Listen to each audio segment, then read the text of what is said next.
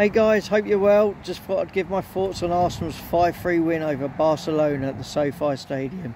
What a result. Barcelona are a great team and we beat them. We beat them at their own game, playing attractive football. Some really positive things to see, especially after that loss to Man United.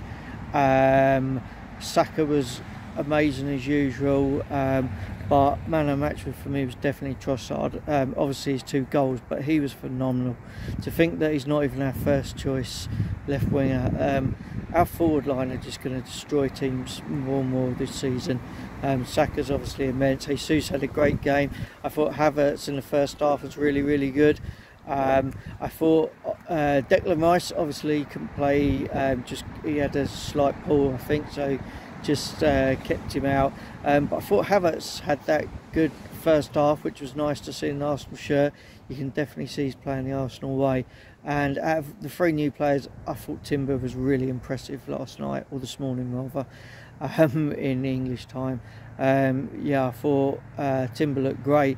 And it's crazy that we've got so many versatile players in that defence. I think Timber being able to play right across the back line is something we shouldn't. Last season, that's why we didn't win the league, I think, when Saliba went out. I think this year, if Saliba went out, it wouldn't be as noticed.